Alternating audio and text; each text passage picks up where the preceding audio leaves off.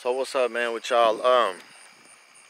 I just went to Taco Bell tonight, okay? I got me some food. I got me a Frito burrito up in Paragould, Arkansas, and then I went to the Come and Go next door, okay? I had the taco in my hand, and when I was going in there, the guy was like, "You can't come in here with the taco," and I was like, "What you mean?"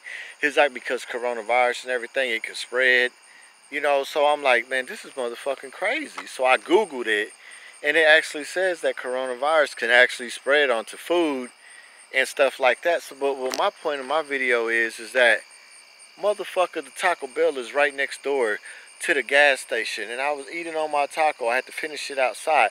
Man, I tell you, that don't even make no sense to me. How the fuck is coronavirus gonna spread from the taco to your store? I had a $10 bill in one hand, and I opened the fucking door, and I was just going in there giving $10 for gas. You see what I mean? This coronavirus bullshit is crazy, man.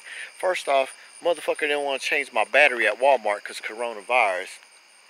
And if that's the case, if food is spread and this coronavirus is spreading to foods, then we all fucked. We all goddamn dead, America. Look at it. Look it up yourself. If that's the case, then why is all these businesses still selling food? Why is Popeye's Chicken in business, Burger King and McDonald's?